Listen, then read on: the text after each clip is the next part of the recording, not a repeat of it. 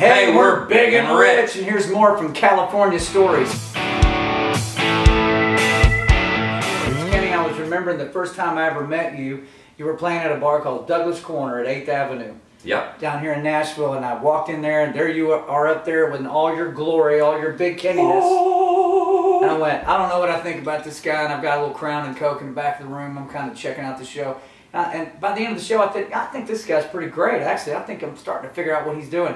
And then you said, hey, I just wanted to make sure everybody went home with a little something. You pulled out that big bag of those individually wrapped pieces of bubble gum. Individually wrapped. That are like little rocks inside of a piece of paper. And he goes, here you go. And he reaches in and goes, whoa, and throws them out. And the very first piece of gum, I remember it like slow motion going, wop, wop, wop, wop, wop, wop, wop, wop, wop, wop. Bam! Hit me right in the forehead, right underneath my hat.